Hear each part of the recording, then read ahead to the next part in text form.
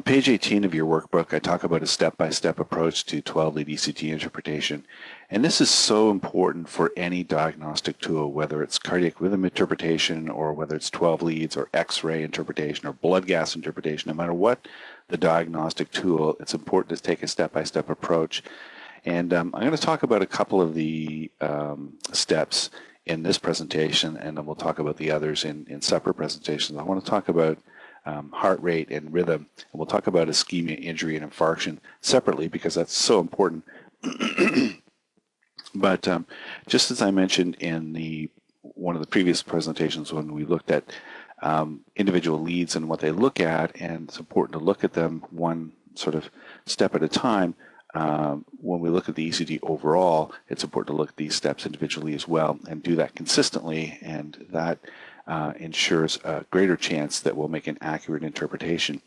So later on in some later presentations, I'll also talk about hypertrophy and conduction defects such as bundle branch blocks. I'm not going to talk about axis calculation because the focus of this workbook is on recognition of acute myocardial infarction, and axis deviation is not that critical for myocardial infarct, but it does become more important for as sort of supplementary evidence for certain things like hypertrophy and certain cardiac defects and so on and so forth. But there is a section on axis calculation in the back of your book, so you can look at that. I call that FYBO. That stands for your brain only.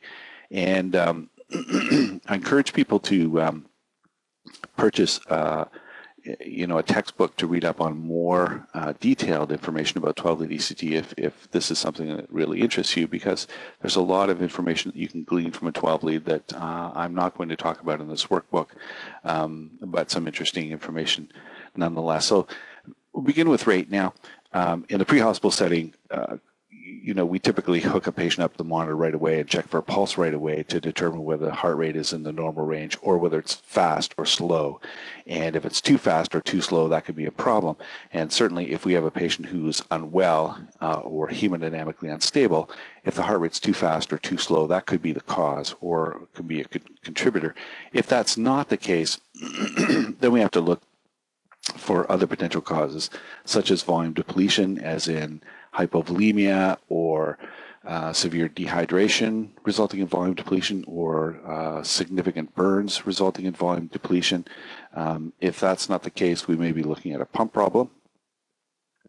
And that could be left ventricular failure, so we look for signs like pulmonary edema and hypotension, or if we're dealing with acute right ventricular failure, we may be dealing with someone who is hypotensive, bradycardic, but has a clear chest and JVD. Is it a tank problem?